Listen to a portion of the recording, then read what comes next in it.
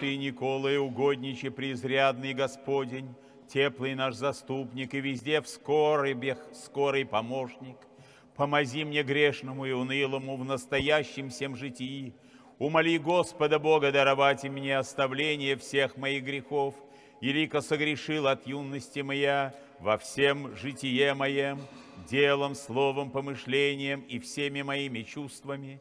И во исходе души моей помоги мне, окаянному, умолить Господа Бога все отвари содетеля, избавить меня от воздушных мытарств и вечного мучения, да всегда прославляю Отца и Сына и Святаго Духа, и Твое милостивное предстательство, ныне и присно, и во веки веков.